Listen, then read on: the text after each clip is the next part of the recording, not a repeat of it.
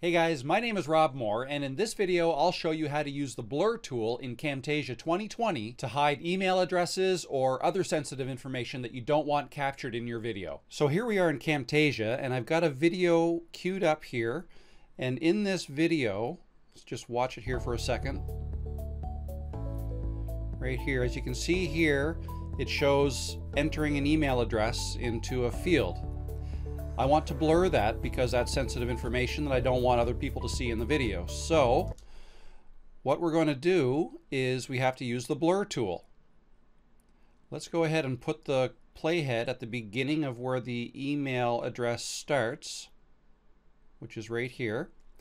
And come up here to Annotations and then click here to get to the special annotations, and then this right here is the blur tool. We want to click and drag that down here to our timeline. And then here it is here. We can see this is the blur tool here. Now we want to position it over top of the email address that we want to blur, and then resize it so that it covers only that email address. Okay, we're going to have to make that a little longer. So click here and drag over to the side. There we go. It blurs the entire email address. Now we're going to have to make this longer. We want the blur to continue right up until here, up until the email address disappears. So put the playhead there, and now we're going to drag the blur effect over to the end. So now let's just make sure that we've got it all. Looks like we can still, here, let's zoom in a little bit here.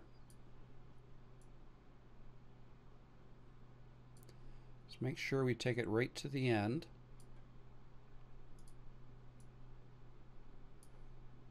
There we go.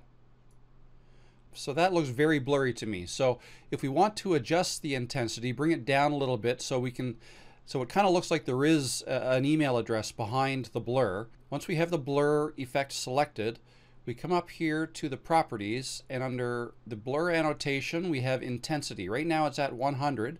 If we drag this down, we can see that the email address starts to appear.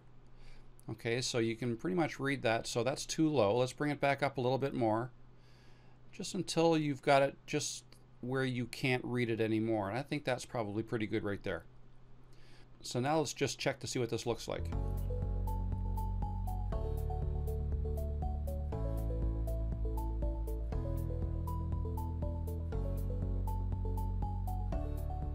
Perfect.